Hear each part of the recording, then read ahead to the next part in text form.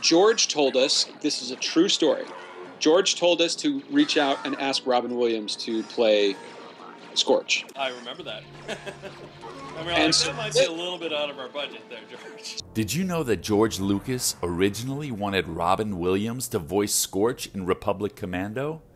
The lead programmer did an oral history years ago with his development team, talking about the game's journey, and noted that George gave them the recommendation. So we reached out to Robin Williams. He respectfully declined, but he gave us a list of names to pursue. Or one Scottish stormtrooper. Can't go in there, sir, the doors haven't been blown off yet. Would be definitely a way to go. Lord Vader! What is he saying? Lord Vader to get feet clean. What? They would it blowing the wee bear. What? Blowing the wee kind of Vader for below. Time out the beaver. The brave hat Vader.